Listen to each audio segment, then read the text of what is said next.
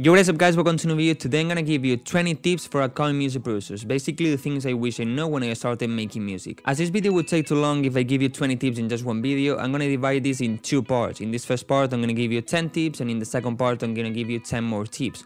But if you want me to make the second part, let's try to get to 500 likes in this video. So right now, scroll down, click the like button, and if we reach 500 likes, I will make the second part for you. And also don't forget to subscribe and enable the notifications, so this way when I make the second part, you're not gonna miss it. You're gonna know the 10 more tips that I have to tell you, and also you're gonna know when I make other videos about EQing, reverb, about how to mix, how to make this genre, that genre, or how to improve in general as an artist. And with that being said, let's start with the tips.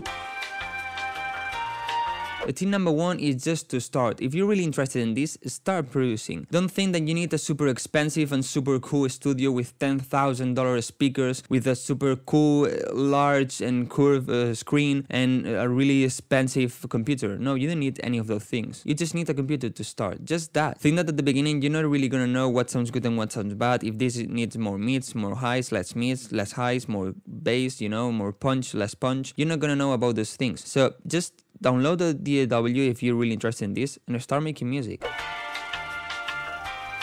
The tip number two is to don't overestimate. Don't think that in 2-3 months you're gonna be releasing a track on Rebuild, because probably that is not gonna happen. You need to know that this takes a lot of time. You need to work a lot on this to get a decent quality. I would say that maybe you need at least 1 year of working a lot every day to get an average mix down quality. Of course, the more you work, the faster it's gonna be. If you just work maybe twice a week or 3 times a week, probably it's gonna take you maybe 2 years, 2 years and a half. And then when you have a good quality in your tracks, it's also gonna be hard to get your track in big labels. So think that it's gonna take a lot of time. Don't think that in 3, 4, 5 months you're gonna be releasing tracks in big labels, making big hits with millions of streams on Spotify, and you're gonna get rich, because that is not gonna happen. The tip number 3 is to invest as much as you can. As I said in the beginning, you don't need expensive things. You just need a computer and maybe some bad speakers, some bad headphones or some earphones to just start making music. Because maybe you think that you're gonna like this, but when you start, you realize that you don't like to make music. So at the beginning, don't invest money. But then as soon as you know that you like this, that you want to improve, you want to try to make good music, invest as much as you can. My advice would be, the first thing, try to get headphones instead of speakers. Because if you get headphones, you just need to plug your headphones to your computer and just that. But if you get the speakers, you should have some stands or some acoustic foam, and then try to treat your room and all these things to try to listen at least in a better quality, But if you get headphones, you don't need to treat anything. And from there, invest as much as you can in things you think are useful for you. For example, if you think you need a microphone, just try to get a good microphone. Then if you want speakers, get the speakers. Maybe invest in promotion, invest in vocals and all these things. And in my opinion, this is the good way to grow, because if you never invest, you're not gonna get better tracks, you're not gonna get better promotion, you're not gonna get a better sound system to hear better what you're making. Of course, the gear is not the important thing, it's the ears. But if you have really bad speakers or really bad headphones, of course, you're not gonna hear well what you're making. The tip number 4 is to apply the tutorials knowledge. Apply what you see on tutorials. It's good to watch tutorials, especially when you're starting, because you don't know anything. You don't know how to EQ, how to play reverb, how to sidechain and all these things. So it's good to watch tutorials. But my advice is, don't spend like 10 hours every day watching tutorials and watching the same things. So for example, if you want to know how to apply reverb, try to watch 1 or 2 tutorials about reverb, and then go to your DAW and apply those things. Don't wait until the next day. Don't wait 1 week, because then you're gonna forget about all the things you learn. And this is also a thing I tell to people that sometimes I coach. I recommend them that after finishing the coaching session, instantly open their DAW and practice the things I show them. This way is the only way that you're gonna keep your things in mind. Otherwise, you're just gonna forget about them and you're not gonna remember how to do the things.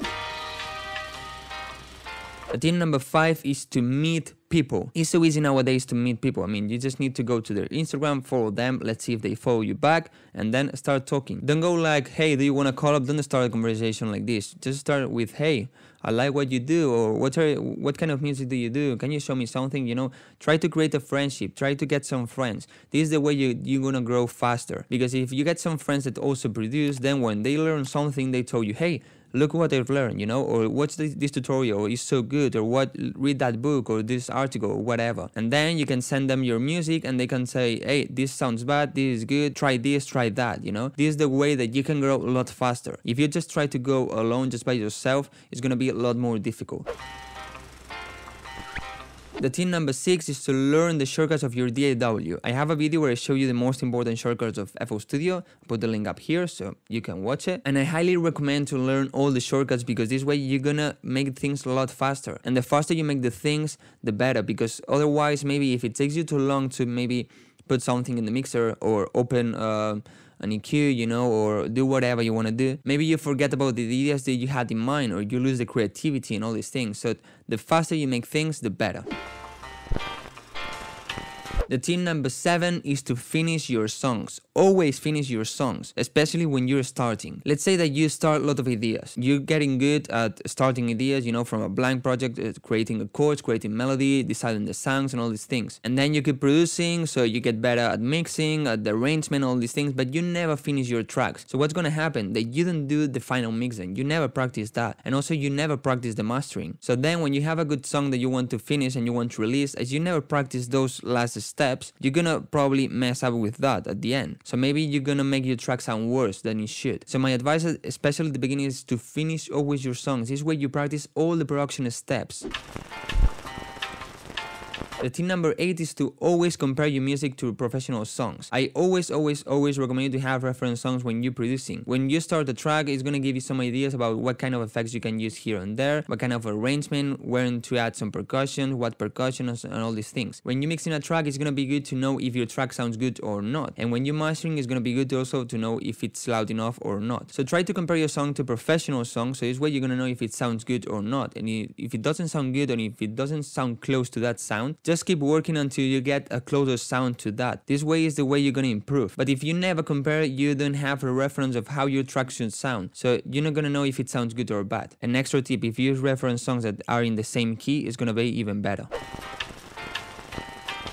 Tip number 9 is to don't care about mastering. Yeah, you heard me right. Don't care about mastering. Most of you think that mastering is the key to make your track sound good, and it's not like that. Mastering is the last step to basically making your track sound loud and maybe make it sound a bit cleaner or some things, some details. But it's not gonna solve the problems on your mixdown. So try to not focus on that. A lot of people send me songs and say, oh, I just need the mastering. With the mastering, I'm gonna solve this. With the mastering, it's gonna sound better. No, with the mastering, it's not gonna sound better. If your track sounds bad, it's gonna sound even worse with mastering because you're gonna boost the problems of your track. So try to get better at arranging the track, at making ideas, at deciding what sounds are good or not, at mixing the track, and then in the end you can also send your track to somebody else to master it if you're not good at that. But don't think that the mastering is gonna make your track sound super good and it's gonna be a hit because of the mastering, because it's not gonna be like that. If your track is good, even if it's not mastered, maybe the big artists support your track and play it everywhere because the track is good. What's important is how it sounds. But if you have a really super cool mastering and it sounds super loud on that, but the idea is bad or the mixdown is so bad,